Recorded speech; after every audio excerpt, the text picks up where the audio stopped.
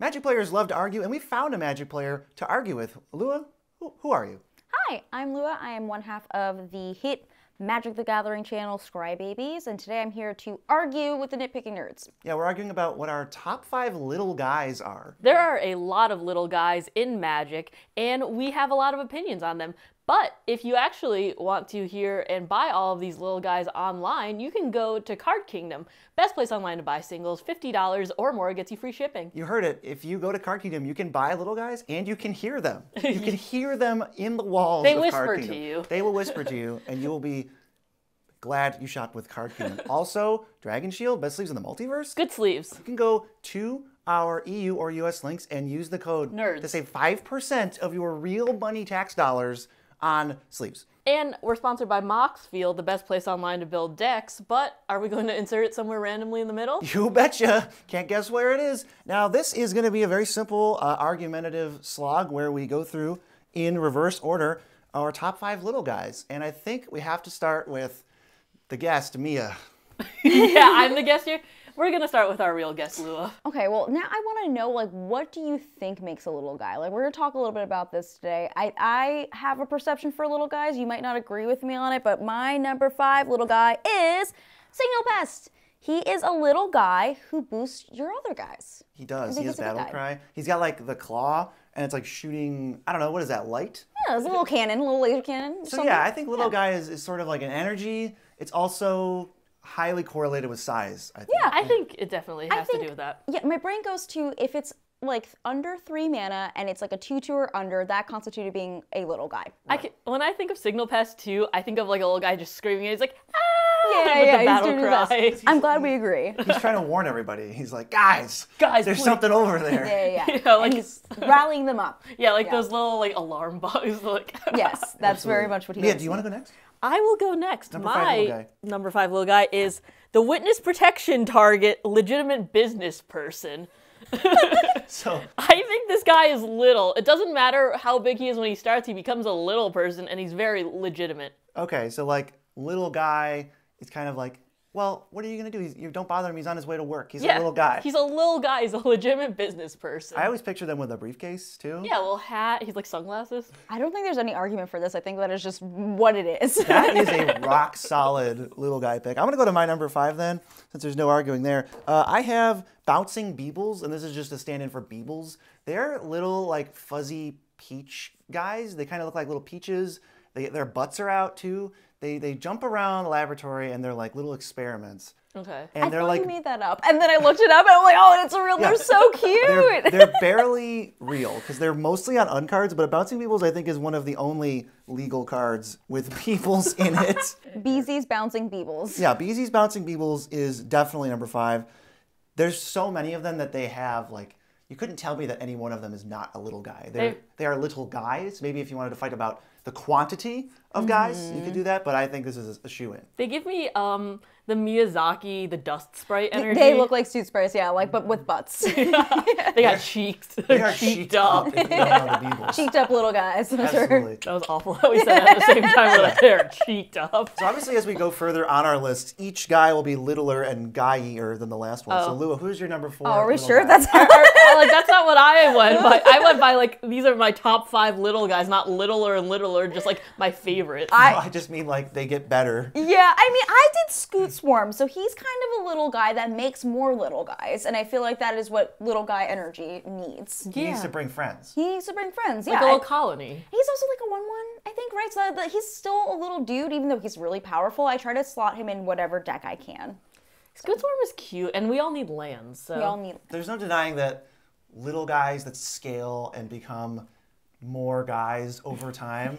Like, Scootsworm is a threat, but it's undeniably little guys, I feel like, because there's just 100,000 of them. It's like the Beebles, you know? That's why my Beeble pick is so good. They really want. That's why my Beeble pick is so good. I can't wait to get to number 4. I can't wait. Do you want to go to number 4? I'll go to my number 4 next because it just fell off. Okay, this is... Yeah. I don't know about this That's one, not but a little guy! That is a little guy. No, he's not! Dargo the Shipwrecker is, in fact, a little guy. He is big, he is round! I talked about little guy being a mentality. Dargo the Shipwrecker, his lore is that he's a pirate and he sails the seas, but he gets on the ship and he's just too heavy. He just kind of breaks it and destroys it. Little? But this is all factors into my plan because he thinks he's a little guy. He thinks he's like some 20-pound dude. He gets on the ship. He's like, well, this isn't going to break because I'm just a little guy. I think his perception of self is that he's a little guy. Okay, that's a mentality. With a big foot, you know? He's just little guy energy. He's like, like your dog, like little guy energy. Doesn't know that he just kind of takes up space and destroys everything he touches. And also a bunch of little guys help him get out on the battlefild, right? Yeah, you need little guys. So artifacts. Little artifacts. Yeah. Cheap ones. He surrounds himself. You can sacrifice all your Scoot Swarms and Bouncing Beebles to cast Largo. So I know this was controversial, but I think I feel better about my list. Yeah, I feel okay with that. My number 4 is, I feel like I always write so much, a 0/0 living weapon germ. These will die as soon as you take off the equipment that they're attached to, but also they can be beefy, but like they're just 0/0s. What can you find that's smaller than a 0/0? I mean, they're like bacteria. They're like little, they're germs. They're almost like cellular. These are the tiniest guys. Can you even see them? Are they canonically visible in Magic? Like. Can you see Beezy's number 3? Like, are they even visible? No, I mean, I don't think anything's littler than a germ. I don't know if littler is a word, but that is the littlest guy you can get, I think, is a germ. For sure. Yeah, I do have a little bit of a problem. What? I think there is a cuteness to little guys. And germs are not. How about Dargo? Dargo is adorable. Oh, Dargo's hot. You saw the new Dargo? He said adorable. Okay, well, because cute. I don't usually consider hot and adorable in the same segment. Because if I see a dude and I'm like, he's hot, I'm not also like, he's so adorable. Weird, right? I know a hot, adorable man that I date, at least, for sure. So I don't know. I think it's possible. I wouldn't be like, wow, Dargo's so precious and tiny, but I might call him a little guy. Well, he's trying to start beef with me over the germ. Also, I don't think germs are cute. I just don't. I don't know. Think about anyone this. Would disagree with that. Anything with like this little germ with like the batter skull or like the living like the Caldera complete like this little thing with this giant weapon on it. And that's not cute. I think it's kind of cute. I think it's a big cute. Weapon. I think that's kind of fun. I think he's just trotting along. He's like, I'm doing my best to go to war, guys, and he has like a giant piece of armor on him, and he's like minuscule. Well, we are voting for best lists in the comments, so I think we all know who's not going to win anymore. Lua, who's your number 3? My number 3 is Phoenix Chick. Oh, that's a good one. That's a cute little guy. So when Winota, I played a lot of Winota, so as you could tell, Single Plus was in there too. And I feel like I really rallied for this little guy to be good. I think he's cool. It's a 1/1 pace. It's a little chicken that's ready to do its thing. And it's kind of powerful. It's got a good effect on it too, so I'm happy about it. I think it's actually pretty good. Yeah. It's I think they used to make cute cards bad. Yes. But lately they've made just a few cute cards like amazing. Like yes. even, I don't want to spoil any future lists. I don't know what's on what, but like Ragavan could be considered a little guy. I was thinking about Ragavan. I was thinking about him. He's kind of busted. Yeah. I just remember about Phoenix Chick, the first time I met Ian, he just played it and went, suck my chick, and then moved along with his life. Like, yeah, that's my man. Like nothing happened. Wow.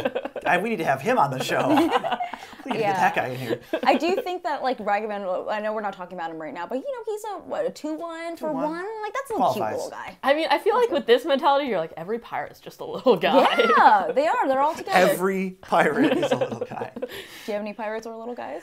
I don't have a pirate, but the little guy is Vile Smasher, but he has to have a cowboy hat. I drew him here. Oh my gosh. So like the one from Oath of Thunder Junction. Oath of Thunder Junction, yeah, OTJ. Yes, Vile Smasher in that. He is just a little guy. He has a cowboy hat that, like, I'm pretty sure is, like, bigger than him, roughly. And I think that is so cute, and that has a little guy energy. If you have a hat that's bigger than you... I will say, I think Vile Smasher is a girl, but little guy is more of an ideology. It's a mentality. We're little guys. Yeah. It's not a gender thing. I don't know if I qualify as a little guy. You're 6'6". No, you don't. I'm not quite a little guy. I definitely will play like an 8-drop creature, and I'm like, it's just a little guy. You know what I mean? So don't I think worry it's about it. It's whatever you can you think a little guy can be. Yeah, we'll see what they think at home. I'm gonna go to my number 3 here. This is Tangled Florahedron. MDFC. If you don't know this guy, he's an MDFC. He's a little elemental made of like vines and like a hedron in the middle. And if you look closely, I don't know if you want to check this out a little, but he's got these little arms, and he's holding out, and there's a butterfly that like landed on one of his little tiny tree arms. Oh, that's too gentle. And I don't want anything bad to ever happen to him because he's just so cute. He's a baby. He is an actual baby. If this was top 5 babies, he would probably still be number 3 because he's just that good. He's adorable. I love Tangled. He's so like inquisitive. I thought this was a slam dunk, and this is definitely going to help boost my cred after I did Dargo. But even though I defended it perfectly, you needed it, but. I think Tangled Florahedron's really cute. I think it's really cute. I also love that you drew your little guys. I think this is what kind of sparked it the other day, because you guys always draw these, and I love that this is what your Vial Smasher is. Every token you ever draw has that face. Yeah. Spoiler alert. I think it's good to have consistency. I think so too. How about moxfield.com, the best way to build decks on the internet? If you want to build any of these little guys or put them in your deck, you can do that on Moxfield incredibly easily. All you have to do is use the search bar, type in the name of your favorite funky little guy, and put him in, and boom. If he is legal in your deck, he will go right in. You can turn this superior list, my list, into an entire deck if you want to. And that's just the power of moxfield.com, folks. Moxfield. They're great. All right, Lua, let's jump to your number 2. We're right. getting into the top, the real. These are the top. This is a hot take. Grand Abolisher.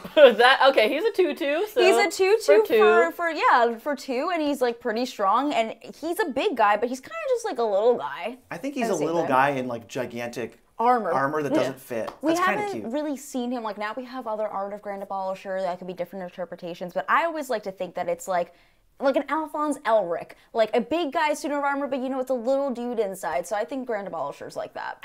I think he has little dude energy, because it's like, if your opponents aren't playing enough interaction, which you should be playing more instant speed interaction, he kind of doesn't do anything. He's kind of a vanilla if they can't do anything on your turn. Mia's campaign, please play more interaction for sure. Definitely. Please play more interaction. Yeah.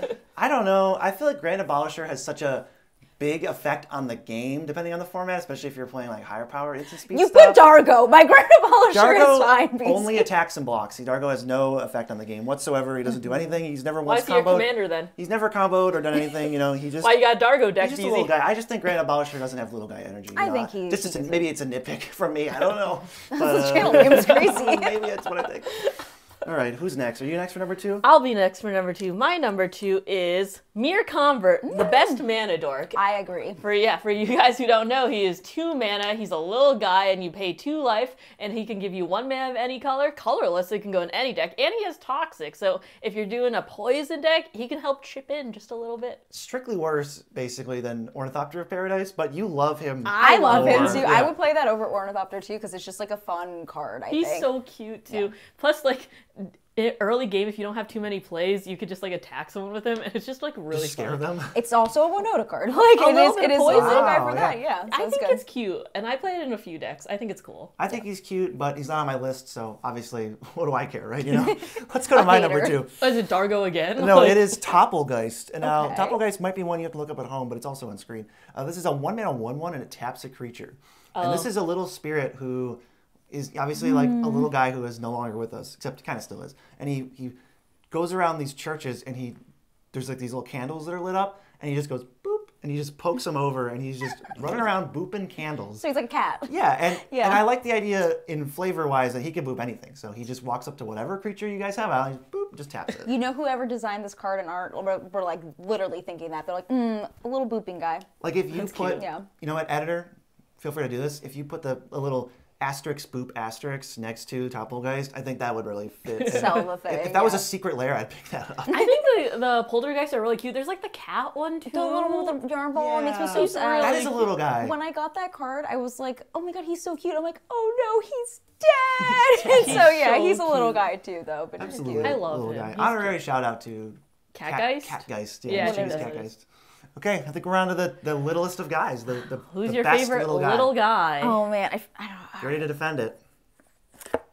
Dockside Extortionist, the littlest guy of all. Anytime I play this guy on the field, I'm like, he's just a little guy, and I hope that people will leave him alone. Is it normal to groan after resolving a little guy? I guess that's a question for you guys to answer at home. This one, I think are all grown worthy, right? What do you like? I'm a little scared of Vial Smasher. Half With of a me- cowboy hat? Half With of the Mia's aren't cowboy even hat? cards. They're just like things that happen when cards are solved. Yeah, a little Dargo would maybe make me groan, right? Yeah. So here's my thing.